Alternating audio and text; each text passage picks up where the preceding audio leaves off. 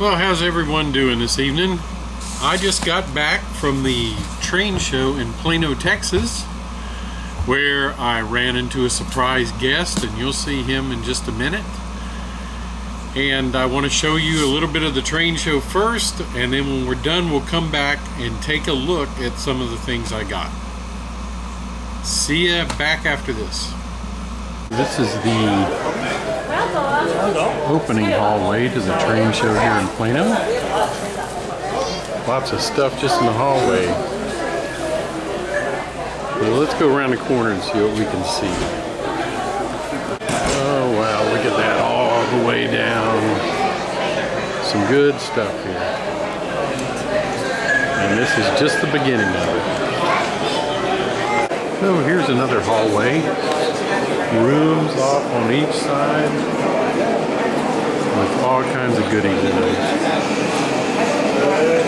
Let's see if we can find some other things. Well, if you look real close over there, you can see a guy in a Flying Crow shirt. It looks like it's John Dilly. It looks like he's buying something too. I think we need to go over there and find out what he's buying. Excuse me, sir. What did you buy? Well, I have an affliction for cabooses, so I bought a couple cabooses and I got a gondola. Oh, more cabooses. Yes, more cabooses. Add to my collection, probably getting up close to 50 of them now. We know who to come to if you need a caboose. Enjoy it. Oh, here's another view of the main hall. A lot of layouts. Nice HO scale layout here. Maybe you should get on your back, on his back.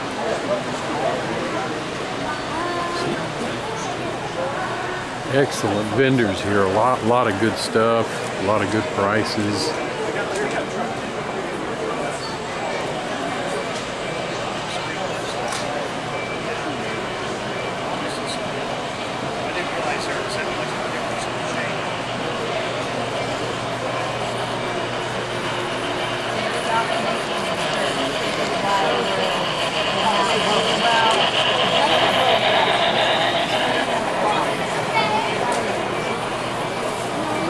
Nice S-gauge layout here. One good thing about S-gauge is you can find lots of cars, that's for sure.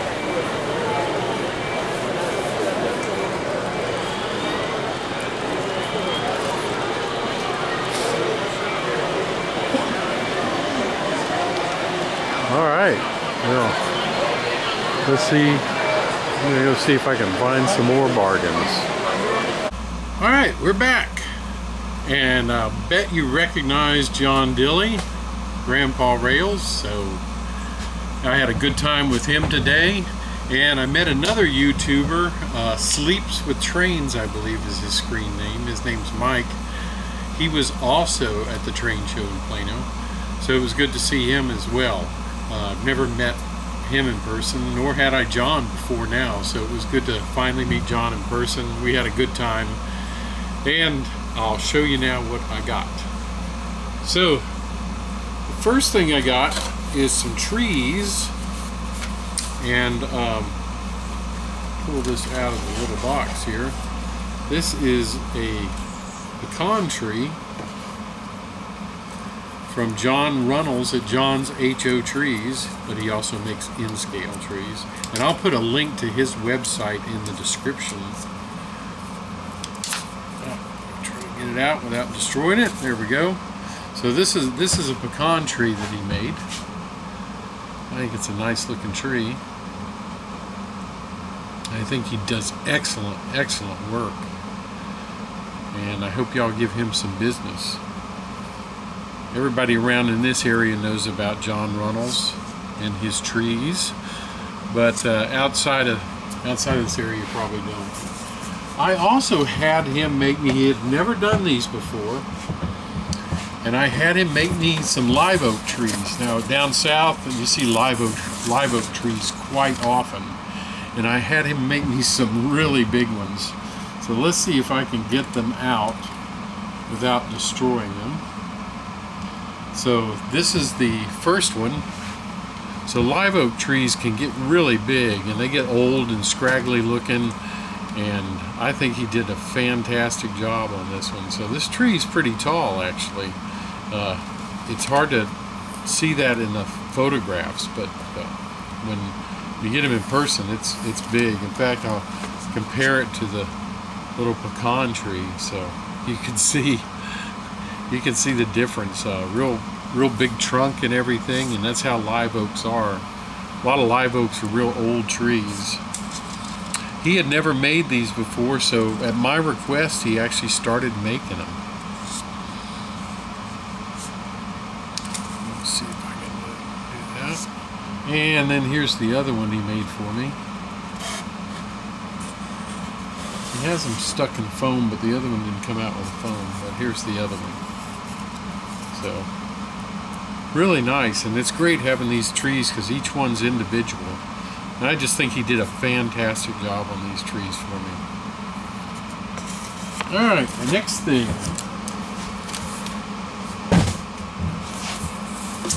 I got a couple of, well, I got a package of couplers, which I desperately needed because I was completely out.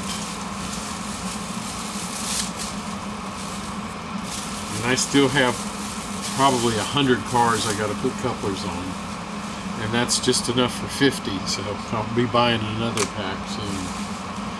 I got two more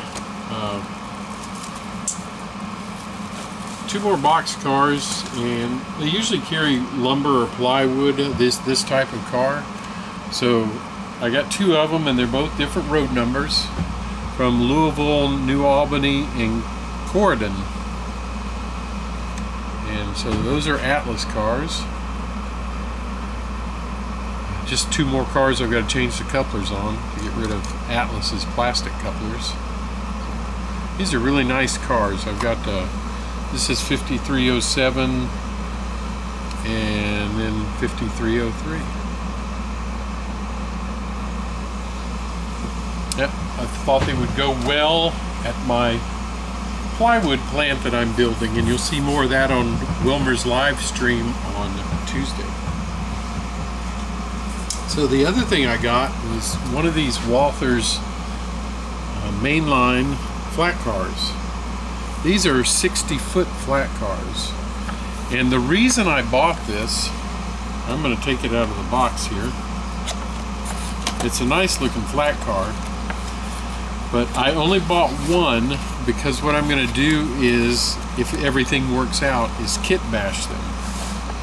KCS had a similar flat group of pulpwood flat cars built for them in the 60s, and they were 60-foot flat cars as well. The difference is, in KCS's, the floor was smooth, and they had on each side, running the length of the car, they had some angle iron welded on, and that was to make the pulpwood sit at an angle. So instead of angling the deck, they actually just welded angle iron along the edge of the deck. Also, they wouldn't have had the pockets for the stakes, so I'll probably sand those off. And the other thing that's really different is the bulkhead. On KCS's car, the bulkheads were actually at the end of the car. So I'm going to try, it appears that these come off, so I'm going to try to pull them off and then mount them on the end of the car.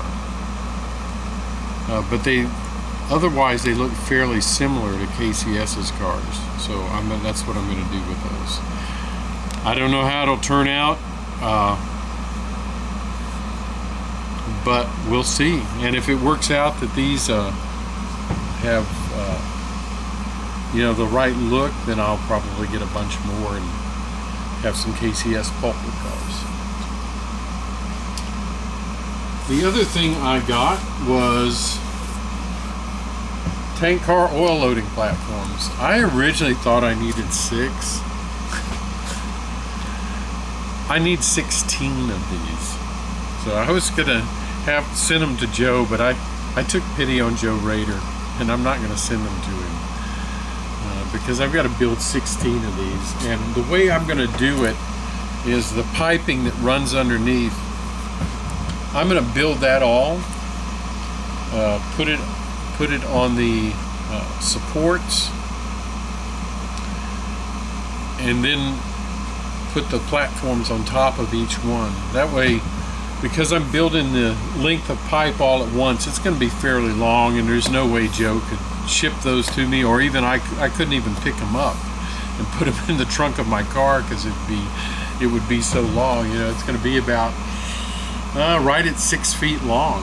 So anyway, I'll have to get busy working on these tank car oil loading platforms. I've done a couple already, so I kind of know now what I need to do, and I can get in a groove and get them done fairly quickly, because I'm going to do kind of assembly line process on them.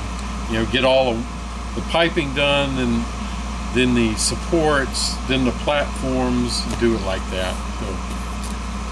So I had to get 11 more of these. So anyway, that's what I got at the show today. Hope you enjoyed this little video, and we will see you next time. Take care.